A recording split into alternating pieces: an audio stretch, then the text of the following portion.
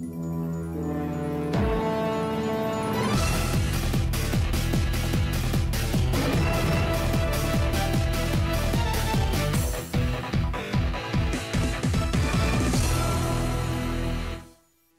guys, how's it going? My name's Dan and welcome to another mobile suit demonstration video. Today I'm going to be covering the Kabakali from DLC 6. Let's get started. The head, body, arms, legs and backpack have invisible titanium, which increases durability by 20%. Photon battery, which increases the thruster capacity by 5000.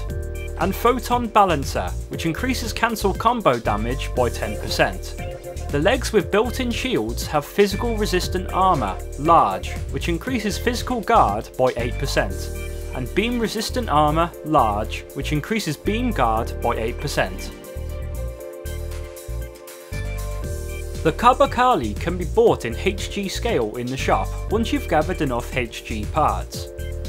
And the Kabakali can be found in DLC 6 Mission 5 as a mid-boss. Alright, let's see what the Kabakali can do.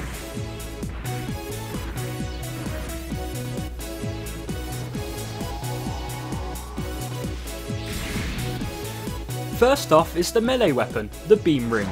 It uses the standard whip moveset. It has fast attacks and long range, but probably has the weakest attack of all weapon types. The ranged weapon is the beam shotgun. It has quite a few interesting mixes of abilities, but the one I'm using has fire single shot for R1. You fire a single shot that upon reaching a certain distance spreads into a shotgun shot, and fire special shot for hold R2. You fire an explosive shot that explodes on impact, damaging surrounding enemies.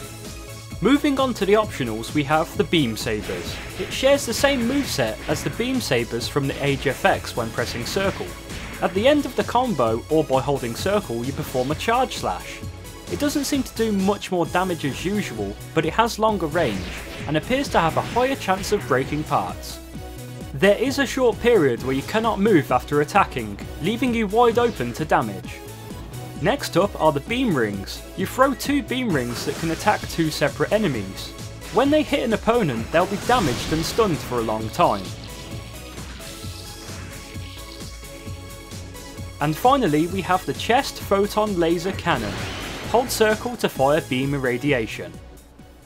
And that's everything on the Kabakali. It's a cool looking suit, but it's a bit light on the functions. If you found this video useful or informative, drop it a like and subscribe to keep up to date with my latest videos. And until next time guys, catch you later.